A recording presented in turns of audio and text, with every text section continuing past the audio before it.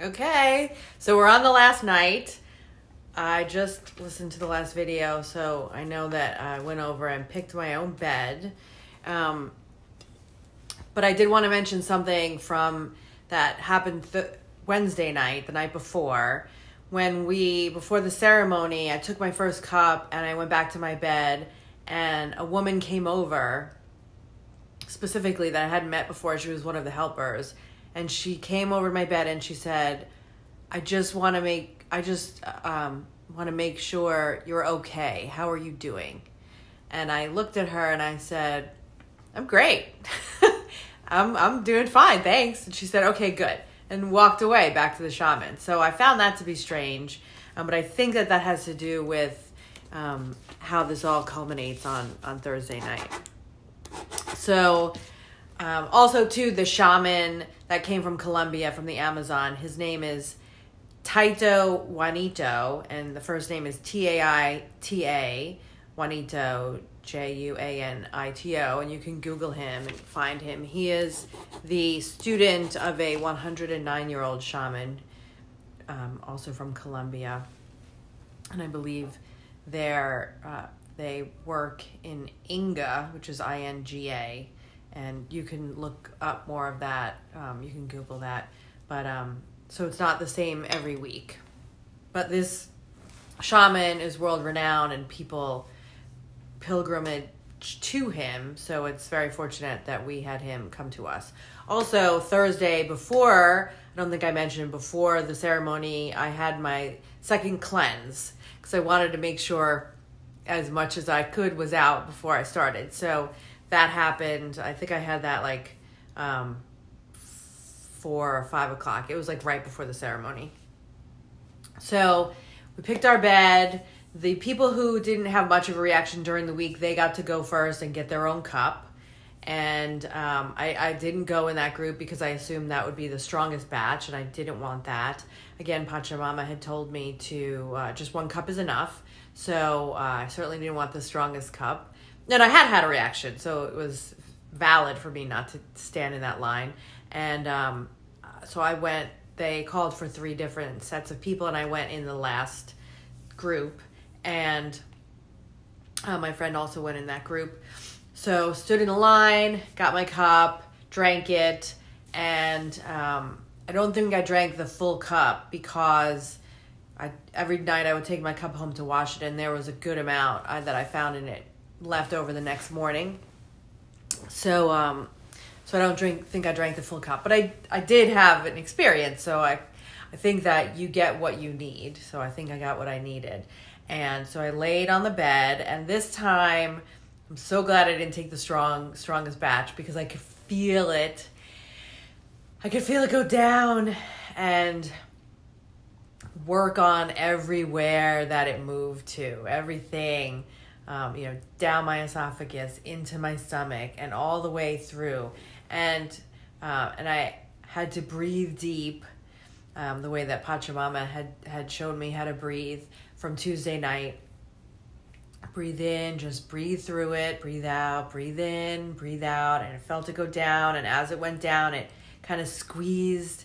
There was a squeezing sensation in every place, and I felt good about that because I felt like that meant it was working and healing me, so I wasn't scared at all. I did have some visions. They were fleeting. They weren't very elaborate or memorable. And I didn't hear much from Pachamama that night, but when I did call to her and ask where she was, she said, don't worry, I'm here. I'm always with you. You just don't need to hear me. We don't need to talk. So you got this. So that was good. I spent most of the night laying on my bed under the blanket and hardly moving, kind of like I did when I was young and had nightmares. Not because it was scary, but that was just comfortable, and I felt like that's what I needed to do, and that's where I needed to be. So that's what I mainly did, and I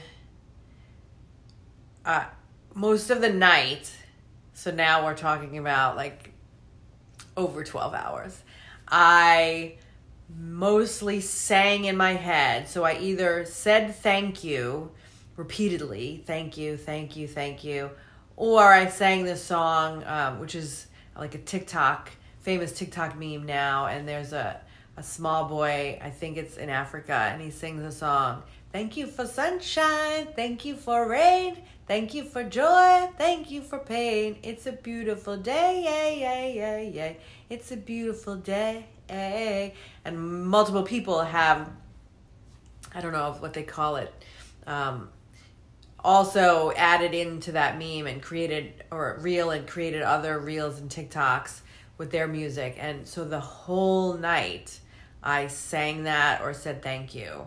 And that goes along with that's the highest vibration energy that you can have. And Abraham Hicks says that living in gratitude and being in gratitude, the feeling of gratitude, is even a higher vibration and gets you more aligned than meditation. So I think that had something to do with it. It was just a natural reaction that I did that. And afterward, the shaman did mention being in a place of gratitude is very important and saying thank you. So that just confirmed, that I was doing the right thing. So I lay down, medicine's working in me, mainly physically, I can feel it, but, oh my goodness.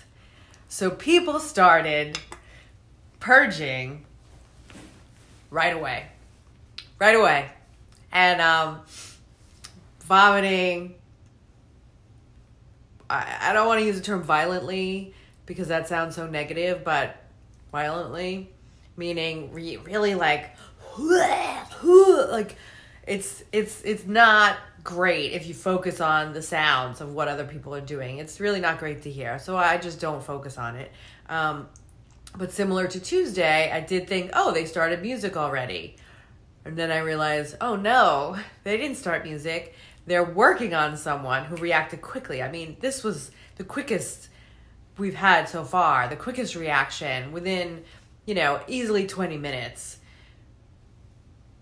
I mean, I don't want to scare anyone, but, it sounds like people are possessed. And this one woman who's actually in my group, they're over her and she's hacking and then she's yelling, what is my purpose?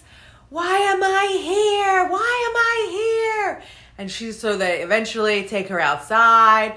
And at one point, I think when she was still inside, and she was near me too, at one point she yelled, I am Lilith! And I'm like, whoa, what is going on?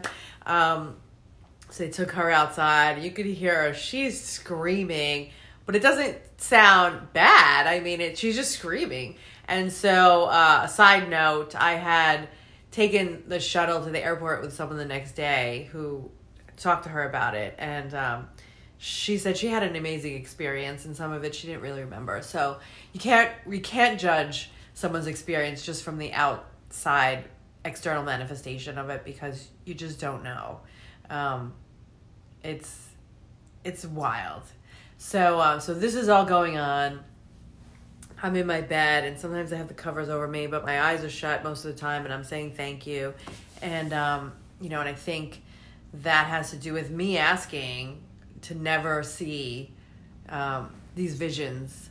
So I think part of it was Pachamama protecting me from seeing anything that would get me out of where I was, and that would make me scared and change my vibration. So I listened, and I had a great experience. So